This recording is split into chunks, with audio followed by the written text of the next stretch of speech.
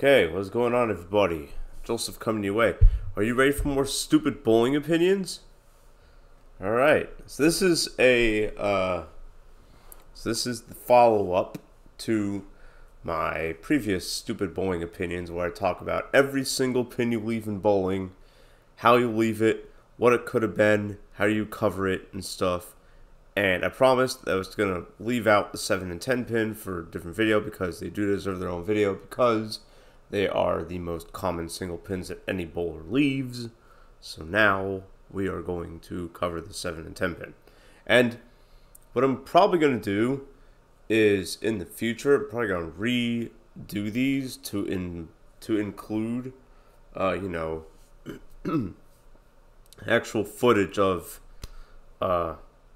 myself leaving all these single pins. But for now, we're going to have to make do with just words on a screen, presentation. So this is pretty much listenable. You don't really need to watch this.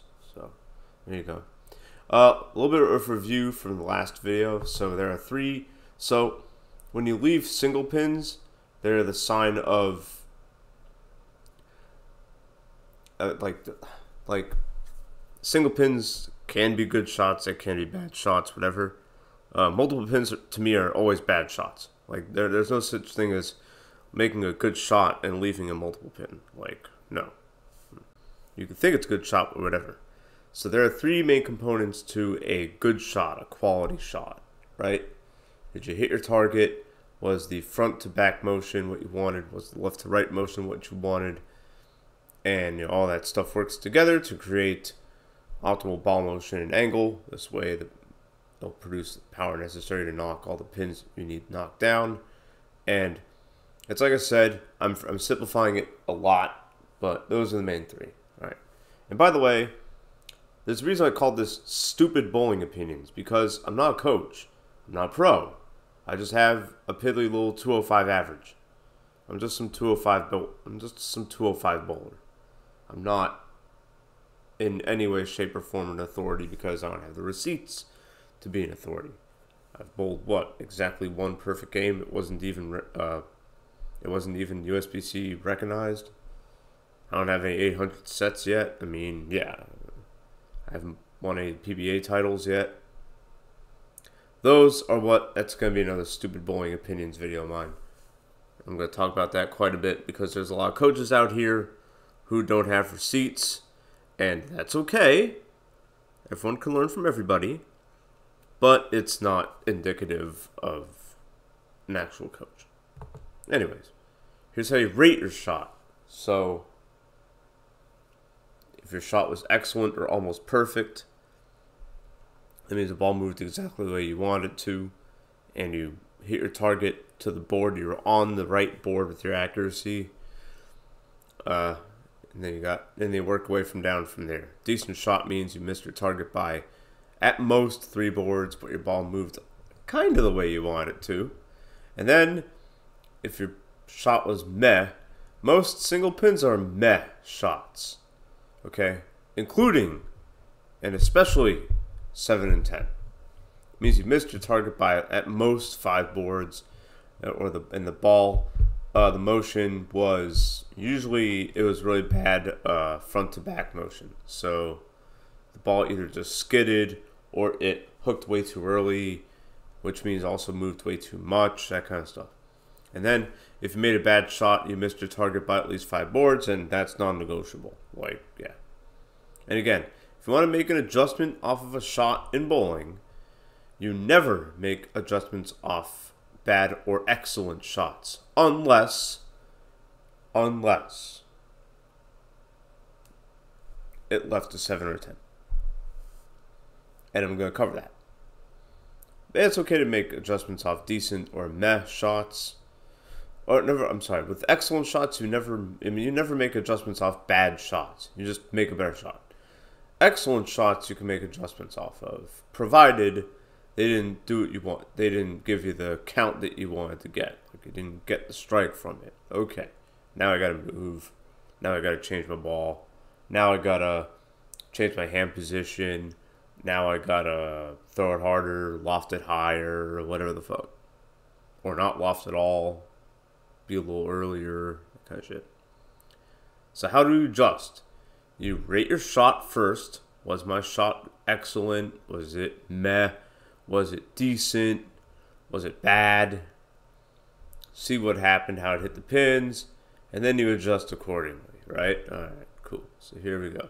And also, my little rant about single pin spares. These are the free throws of bowling. Okay? You got this from the last episode too. And if you're a noob, you get salty because you're stupid. I'm not trying to insult anybody, but if you're a noob and you're like, oh, I shouldn't have left that 4-pin. No, bro, you hit the ball high as a kite. You deserved that 4-pin, and you should be lucky as fuck that you didn't leave the 9-pin next to it. Leave a 6-pin coming high as a kite, come in through the nose, and you leave a 6-pin to go, and then you get upset about, frustrated about it. It's like, bro, really, dude, really, that could easily have a 4-pin next to it. In fact, in most cases, it should have a 4-pin or a 7-pin next to it. You fool! If you're intermediate, you're kind of indifferent to them. You know, you go like, all right, it's a free spare. But if you're advanced, like I'm trying to be, I'd call myself in between intermediate and advanced. You use them as information. You say, oh, my ball came in high and it left a 8-pin. So I left a stone 8, or that's what they call it, a stone 8. It's not really a stone 8. It's more than likely it's a high 8 that had a little bit of deflection and your ball didn't hit the 8-pin, which it should when you get a perfect strike. So you leave that 8-pin, you go, all right, well, let's see, that kind of stuff. You try and make that adjustment of that. If you're a noob and you leave single pin, you hook at it like a dum-dum. If you're intermediate, you usually hook at all of them except the 6 and 10. And with those, you just throw straight at it because you know if you hook your ball at a 6 or a 10 pin, then like the ball's going to get away, or you're going to miss wide and dump it in the channel.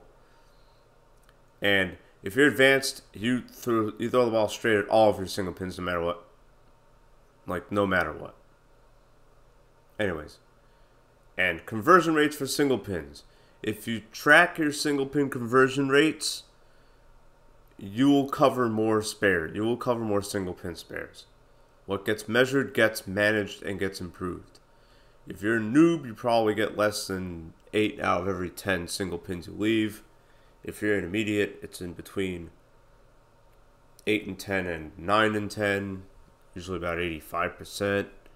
If you're advanced, then you usually cover, like, for every 20 you leave, you will cover at least 18.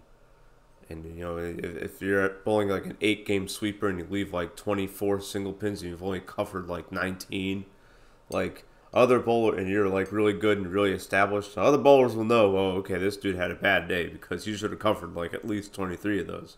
So there you go. Okay, now corner pins. We all love corner pins, right? By the way, this is from right-hander perspective. So yeah, just switch everything around if you're left-handed, I suppose. Here's the 7-pin. So the 7-pin. 7 pins are usually left. They're left in 2 ways. No matter how good your shot was. So you got the shaker 7. So shaker 7 means you hit light, possibly even a little bit flat as well.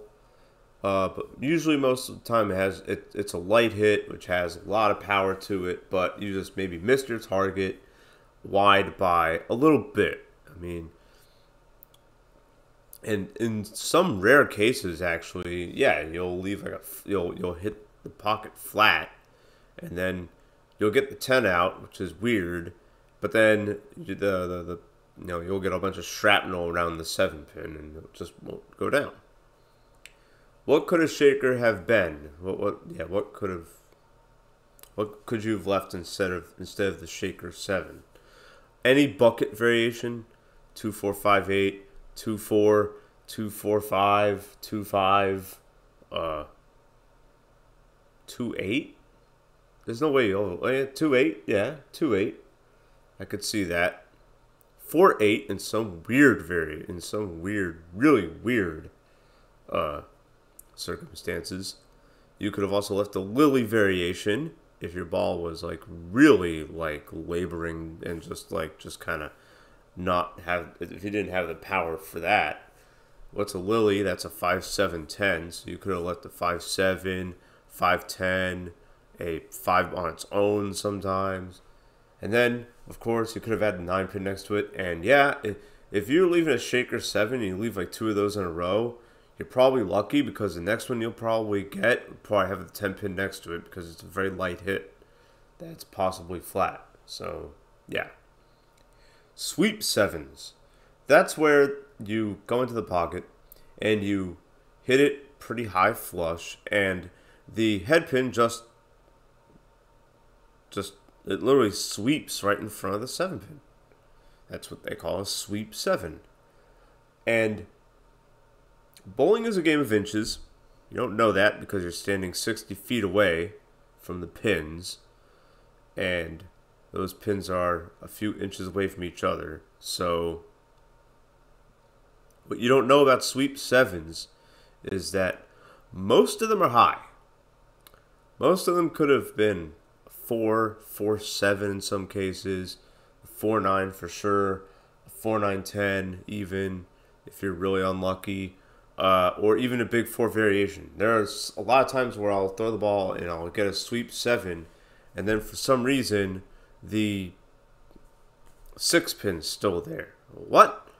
That's because I hit high as a kite, and it's kind of unfortunate. That's how it goes. Here's how to get shaker 7s out. So a shaker 7, to me, again, this is stupid bowling opinions, but to me, whenever I see one of my teammates or someone on my pair leave a shaker 7, my eyes see what other eyes won't see, right? Especially when it comes. That's why coaching is at such a premium in bowling. My teammate could leave a shaker 7, and he could say, "Oh man, I made an awesome shot there," that kind of stuff. And I would say, "Yeah, you made a decent shot, but it wasn't excellent, because you were a little bit wide, maybe by, like it says in the description, half to 1 board, because a shaker 7 is likely a miss right. Sometimes it's right what you want, and it just maybe your ball skidded and flipped too hard. I see a lot of skid flip rotation, a lot of skid flip motion bowling balls that they hook like really late, and that'll leave a 5-7 or that'll leave a shaker 7 because there's like too much energy into the pocket, and it's a light hit. So that kind of stuff. So what I usually do to get the shaker 7 out is I'll move my eyes right by either half a board. Oh, I'm sorry, my feet. Sorry about that. Whoops. Actually, feet plus eyes. I'll use my feet. I'll move my feet and my eyes right by, I'd say, like half a board to 1 whole board.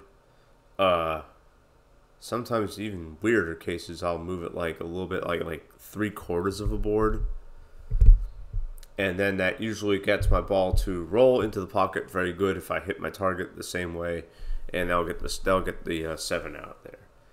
Here's how to get a sweep 7 out. So, damn, look at me putting in inconsistent information that's not complete, and not being able to spell eyes. 1 board left. So I'll try to get the sweep 7 out by moving my feet or my eyes. Usually it's my feet and my eyes. Half a board to one board left to create a very, very little more angle. Not a ton, or else I'm going to miss right, especially if you're on a sports shot. Sports shot, you don't need to move. The more you move, the more you're going to get in the weeds on that kind of stuff, especially earlier in the day. Later in the day, yes, then you got to jump, right? Or on a house shot, we'll say on a house shot. So let's say I let the sweeper 7 on a house shot. That means I say, okay, I got to create a very little more angle, okay? And here's the deal with other 7 pins, other corners and stuff.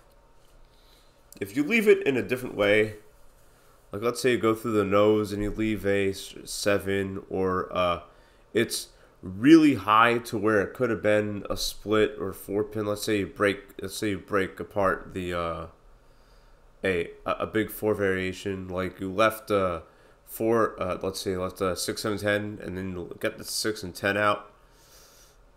It's not a good shot. Splits are never good shots. Okay, washouts are never good shots.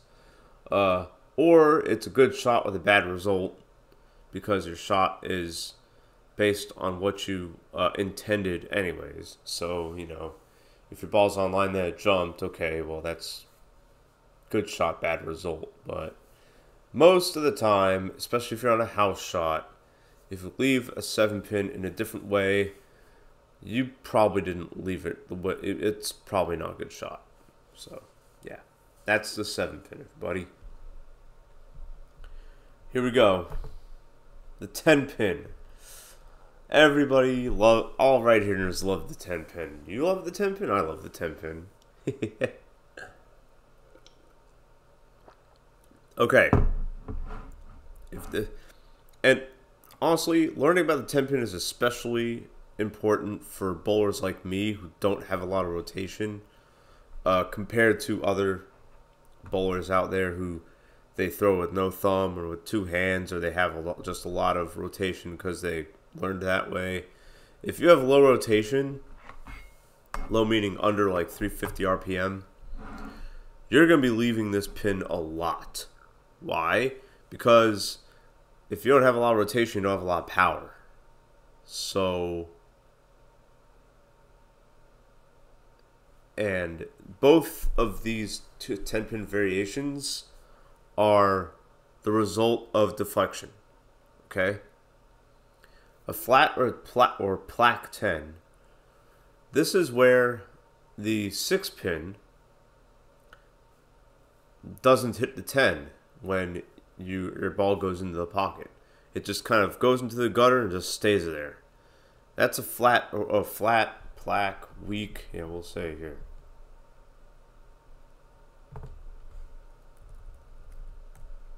Flat, weak.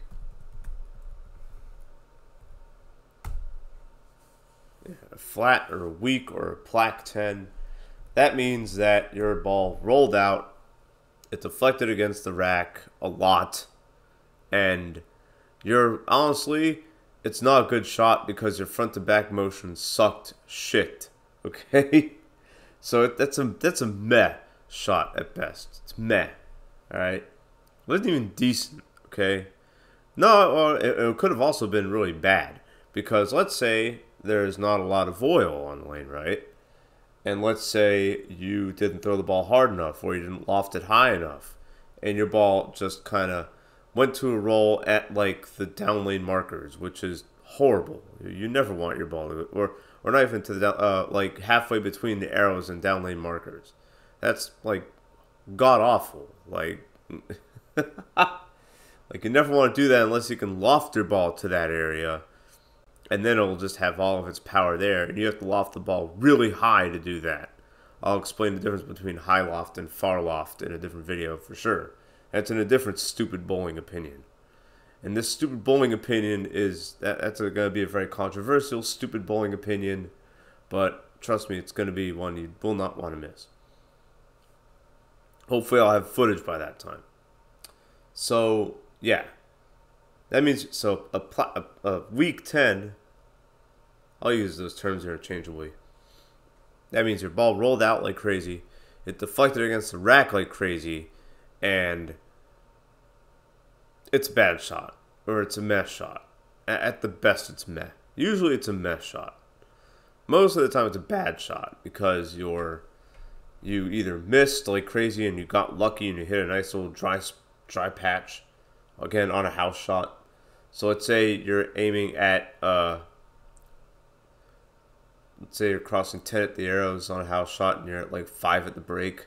Let's say you miss all the way right, and let's say the lanes are like cliffed, like insanely cliffed, right? And you miss all the way to the right, okay? And it holds just enough to where you're not leaving that 3-6-10, but it didn't hold. It held too much to where it just kind of laid into that pocket, just rolled right in. That's not a good shot. So yeah, it could have been a variation of a lily. So you could have had a 5 pin next to it. You could have left it with a 7. Oh, that should say in 7-10. Whoops. Yeah. 7-10. Could have had an 8 pin next to it. Could have been 5-7. Other stuff like that. Flat 10s means you need, if you're leaving flat 10s, you need to make an adjustment like the next frame, okay?